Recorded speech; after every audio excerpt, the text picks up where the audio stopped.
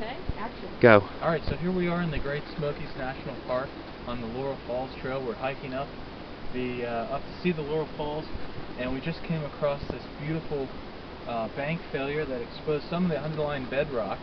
Okay, and so a couple of things you can notice. You've got this vegetation-rich surface horizon.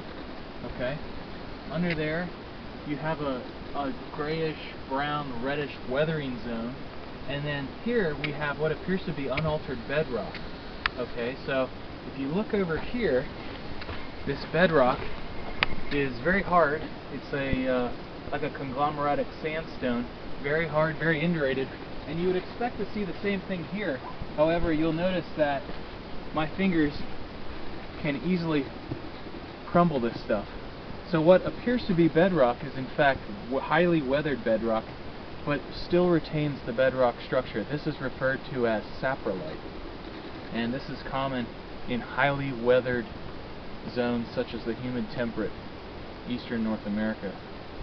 So very fascinating stuff. And you can even see it still retains some of the bedrock structure, the laminations, but you can pick it apart very easily with your fingers. So that's all I have for you today.